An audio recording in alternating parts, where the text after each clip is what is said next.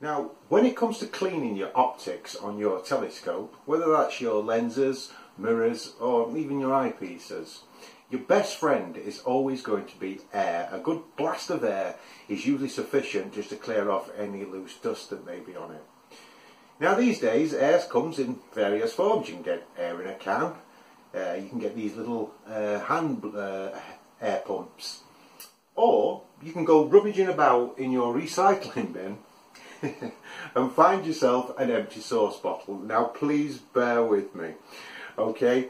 You need one of those sauce bottles with one of those little anti-drip valves on them. You know the type I mean? And what they do is they cause a little bit of pressure before the air actually is released. And these make excellent little blowers, okay, for your eyepieces, or mirrors, whatever. And I mean, why not use an empty sauce bottle? It works.